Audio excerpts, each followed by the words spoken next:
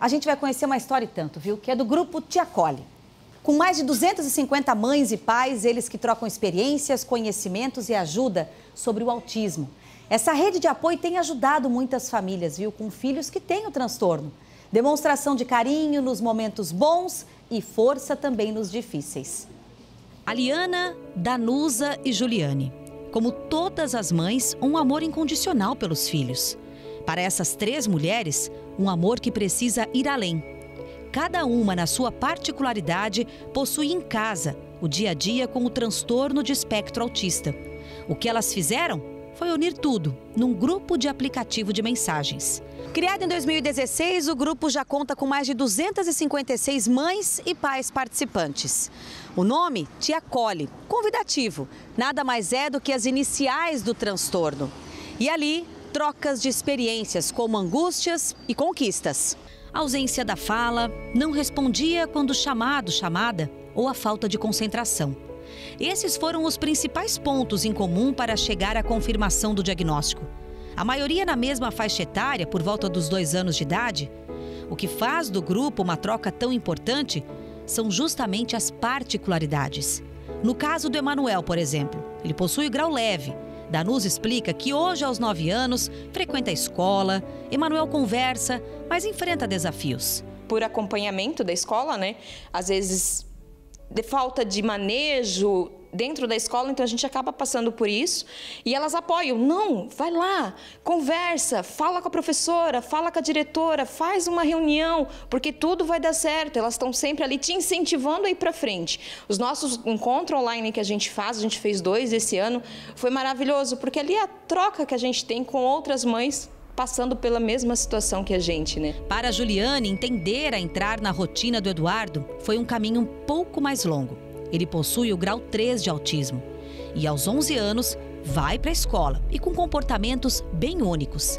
Entender e adaptar uniu inclusive para a profissão de Juliane, hoje psicopedagoga, que atende em casa pacientes também com autismo. E com o Eduardo, ela explica que os desafios são diários. A questão do preconceito, né? Criar um preconceito em cima deles, até porque o autismo ele não tem uma aparência física. Então, assim, as pessoas elas ficam muito ligadas ainda a essa questão do estereótipo, né? Aquilo que é normal.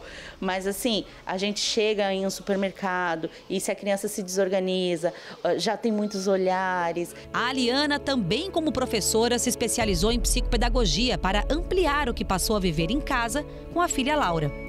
A menina tem 10 anos e desde o diagnóstico o convívio é um aprendizado constante. Personagens de desenhos viraram referências e muita dedicação. Diariamente a gente discute, conversa no grupo, traz as informações importantes, né? Porque o grupo é todo formado por pais e mães e adultos autistas, né? E ali tem tudo. Já tem os nossos combinados, que é tudo voltado para o autismo. Então, se alguma criança está com dificuldades na escola, as famílias trocam, atividades que executam com seus filhos, que dá certo, momentos de inclusão que a família, né, viu ou no shopping, ou no parque, ou na própria escola. Então a família traz para o grupo e a gente curte, a gente acolhe. A mãe ou o pai que está ali chateado, preocupado com o desenvolvimento do seu filho, né? Porque o autismo, ele é esse transtorno do neurodesenvolvimento. Então você tem que trabalhar com toda essa gama de desenvolvimento que está em atraso. Então surgem essas angústias nas famílias e nós acolhemos. No grupo, cada uma explica que tudo se torna mais confortável com a troca de experiência. Afinal, muitas são as inseguranças, ou ainda pior, a forma com que o mundo ainda não está preparado para vivenciar o autismo.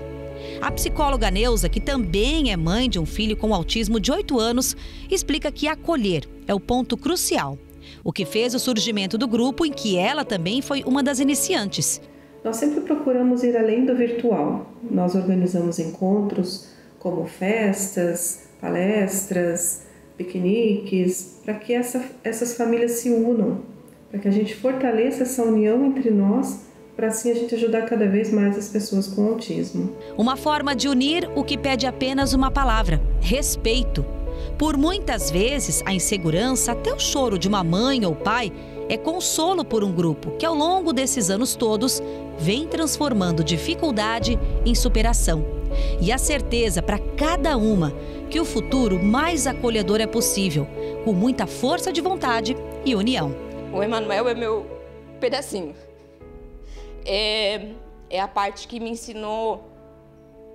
Ele me ensinou a ter paciência, a ser devagar, a ir com calma, a conversar com calma, a ser paciente com ele. Porque ele entende, mas de uma forma diferente. Acho que essa questão de ter esse cuidado ao olhar para o outro, sabe? Tentar entender que, assim, ele pode ter alguma coisa, ele pode estar passando por alguma coisa. Quais as dificuldades daquela família, né? O que aquela família está passando? Então, acho que esse olhar cuidadoso que a nossa sociedade precisa ter e aprender ainda, né? Nós trabalhamos muito para ela ter independência, para ela se perceber nesse universo, para ela ser acolhida, né? Porque é tão bom quando você chega num espaço, seja ele num restaurante, ou seja num shopping, ou seja na própria comunidade que você vive ali, as pessoas, né, tratam com naturalidade, né? Porque ela é muito de chegar e dar oi, bom dia, boa tarde, qual o seu nome?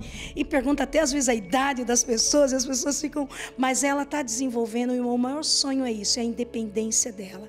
Ela se reconhecer, saber que ela tem o valor dela e que ela consiga desenvolver todo o potencial que ela tem. São 3 das muitas histórias que acontecem nesse grupo. Que inspiradoras. A gente passa a admirar mais. Enquanto o profissional realiza uma reportagem como essa, a admiração só cresce pelo empenho de vocês, pela superação e pedindo o que eu falei na reportagem ali, respeito. Para se ter uma ideia, do ano passado para cá, aumentou em 80% na rede municipal de ensino o número de diagnóstico de crianças com algum transtorno do espectro autista. Então, não é um assunto que deve passar em branco, não.